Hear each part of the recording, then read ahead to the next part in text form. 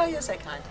Well, I started working as an actress when I was 11, and my godmother was Vivian Leigh, and my whole dream was to come to Hollywood and make movies. And of course, I was in love with Elvis and make a film with Elvis. And I think it's all about being focused and knocking on doors and making things happen. And by 19, yes, I was Elvis's co-star in Paradise Hawaiian Style.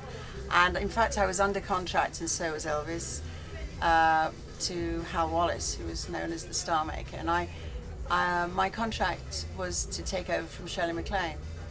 So that's what I did. And we were supposed to make another movie, but I had a problem with the Colonel. Not a nice man, but there you go.